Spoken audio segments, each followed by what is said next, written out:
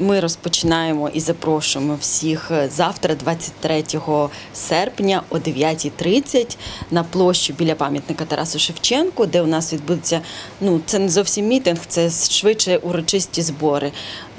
Буде і театралізована композиція з читцями, з піснями, буде і якесь урочисте нагородження від нашого мера і виконкому, буде і покладання квітів, тобто все, що має вшанувати нашу державність, наш прапор, і тому ми запрошуємо всіх долучитися до цієї події. Звичайно, вже таких традиційним у нашому місті є те, що піднімають прапор якісь почесні люди, почесні гості.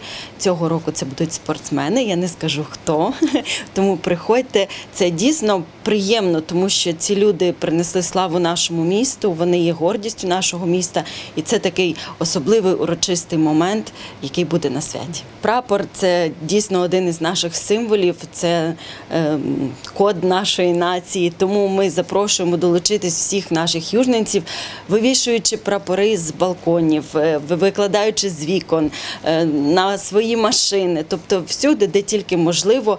Одягайте вишиванки, доставайте прапори, давайте святкувати цей день разом. День Незалежності ми будемо святкувати уже такий більш у дружньому колі. Ми запрошуємо всіх на 18 годину біля Палацу культури, на нашій площі. У нас багато планується різних заходів. Це і спортивне свято, це і фестиваль флористів у рамках традиційного фестивалю «Южік-фест», це і концерт колективів наших, і відкриття нового арт-об'єкту.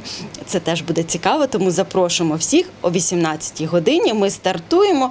Звичайно, хто не зможе на 18-ту долучатися, у нас ще буде масштабна спортивна акція. Я теж від імені моїх колег, мабуть, запрошу долучитися. Всі, хто має велосипеди, у нас буде святковий велозабіг.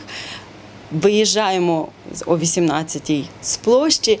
Долучайтесь, приєднуйтеся. Всі, хто має якісь транспортні засоби, самокати, велосипеди або гіроскутери, чи як вони там по-модньому називаються, ще мають час зареєструватися для участі саме у розважальній спортивній програмі.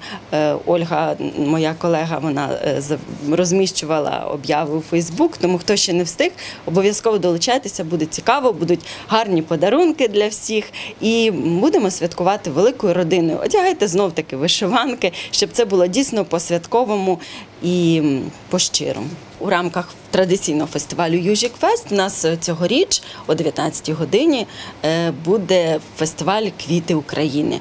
Запрошені наші садочки, які будуть виставляти намети зі своїми красивими композиціями, оформлювати їх і в українському стилі, тобто не зовсім так прив'язано. А ще будуть учасники саме конкурсу флористів, їх буде 8, вони всі готують якісь красиві композиції і будуть робити їх, що дуже цікаво, безпосередньо на площі. От з 6 до 7 години вони будуть своїми руками привселюдно творити таку красу. Тому ми запрошуємо всіх, це буде дійсно цікаво, щось по-новому.